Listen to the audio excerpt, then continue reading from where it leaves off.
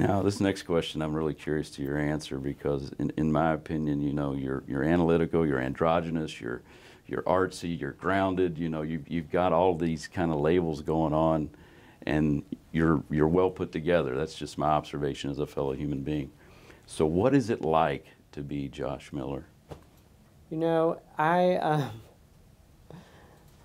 one of those people that doesn't. I don't process verbally, so I like to have my space to really think. I try to be very intentional in the words that I put out. And so creating the space of running in photography is also one of the times when I actually process and connect a lot of information because of who all we're working with.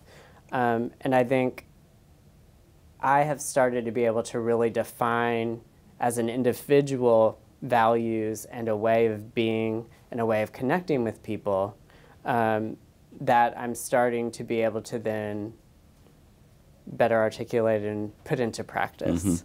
And so Josh is very much a lifelong learner, and I'm really trying to step into that more and more and make space for that because that got lost for a little while. You let the busy get in the way of what you can achieve when you're mindful of your time and prioritizing things.